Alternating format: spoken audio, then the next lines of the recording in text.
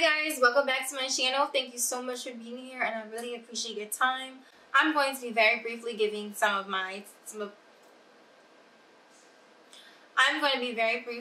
guys some tips or maybe even slight advice, I guess you could call it, on being a new stepmom. I am married. I have been married for 4 years. I got married when I was 24, 23. And well, I was 23, turning 24 rather, and now I am 27. My kids are now 5 and 6, and it has definitely been a wild ride. I can 100% say, as someone who didn't have any kids and who's never been a mother and never did any of the type of things that you have to do when you become a mom before, it has definitely been extremely difficult for me. But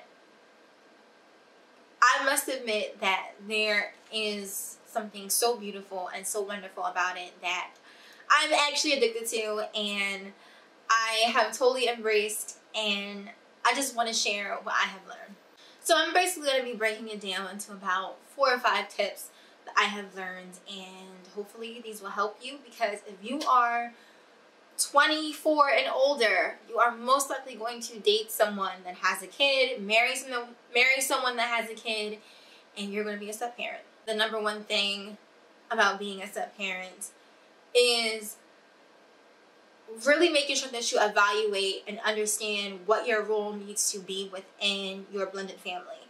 So if you come into the family and say if you are dating a man with a child, if the mother is not really prominent in their lives and they don't really have like a mother figure, they may be looking towards you to be that, and you need to evaluate within yourself if that's something that you're comfortable doing, if that's something that you really want to do, if you want to step up to the plate and do that, because depending on how young they are going to be looking to you as their mommy, and that could be uncomfortable for a lot of reasons. But a lot of times what people fail to realize is that children do not understand biological relationships.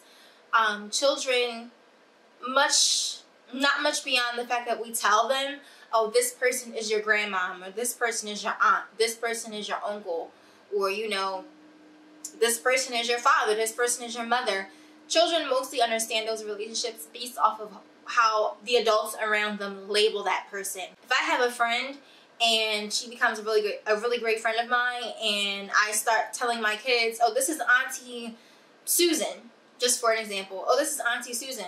My children will start calling her Auntie Susan because someone that they trust, that they believe in, has called this person Auntie Susan. So to them, they have an Aunt Susan.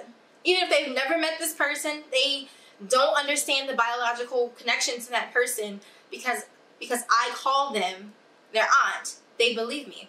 And then say if my husband comes along and says, oh, guys, we're taking you to Auntie Susan's house. Now that's another person that's an authority in their life telling them that this person is their aunt. So that's how children accept relationships. If you pretty much act like their mother, you protect them, you take care of them, you love them, you nurture them, they're going to receive you as their mother. Same thing works if you are a father, or should I say a young man, stepping into a relationship with a single mother. My second tip is basically you need to develop your own individual relationships with the children or child. However many children are going on there. You guys need to have your own relationship. So if that means spending time with them, going on outings with them, not so much about buying their time or buying their love and acceptance. It's about you physically being there, showing up, and showing that you're a part of their life now. And once they start to see that consistently, they will immediately put you in the category that they want to put you in, and your relationship will follow right after that. So number 3, I would say basically you need to figure out this is really what you want to do. And this might be, I might even replace it with number 1. You need to figure out if you want to be an active, participating step-parent. If you don't, you need to have this conversation with your partner early on as possible.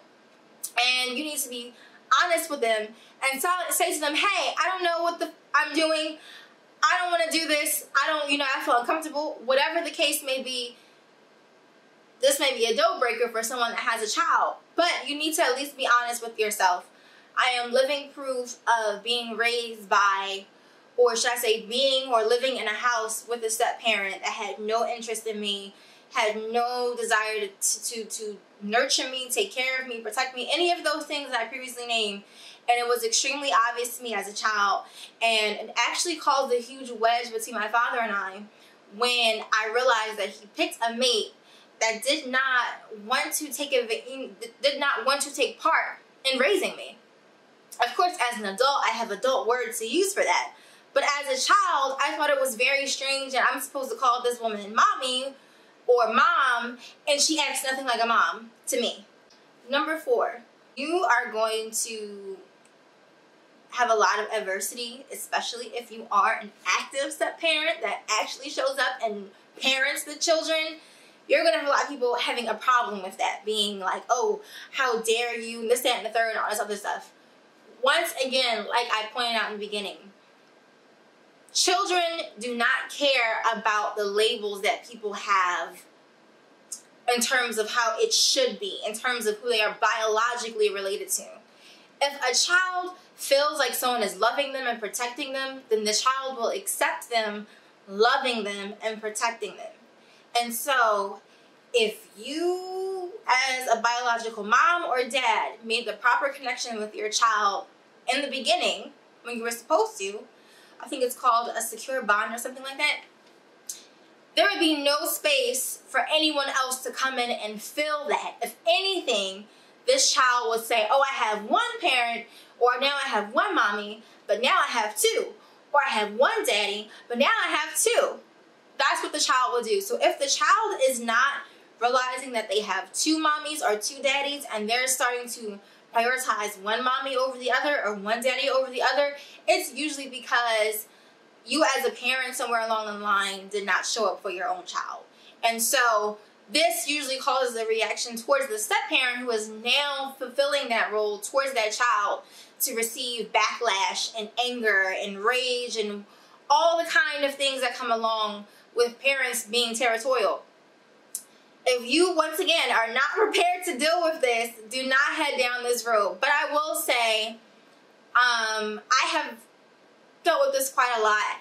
And the way I've gotten through it is I just ignore it. Because, especially if it's from someone who does not live in my household and does not see close up the interactions that I have with my stepkids, then your opinion to me is, it's kind of like, I don't care. And they don't care either. So my last tip would pretty much be, you guys as a family need to spend a lot of time cultivating and blending your family.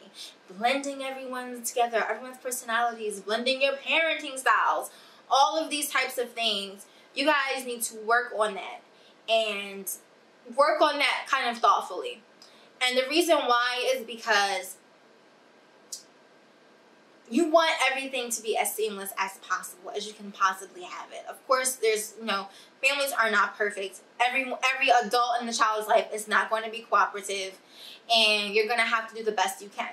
And that is why, at least at home within your family unit, within your immediate family unit, your partner, you the step parent, the kid, the children, you guys need to work on being as tight as you can, because that is what's going to ensure the bond. That's what's going to ensure the blending of a family. I do think that we are getting more into a society where people have kids coming into marriages, and this is going to become a real thing. Like, step parents are going to become much more common, and we need to be really open and accepting towards different types of families. We really need to make sure that we're encouraging those men and women who decide to step up and be a part of the child's life in a positive way. If you know a step parent out there that is working their hardest to step up and love on their kids and help support their kids, help take care of their kids like they're their own kids, encourage them. Let them know that what they're doing is special, and try to give them support, because trust me, it is not easy. So those are my tips, or I guess you could say my advice on being a step parent. I hope that it's helpful. Maybe it gave you some new insight. And thank you so much for watching. Take care and have a blessed day.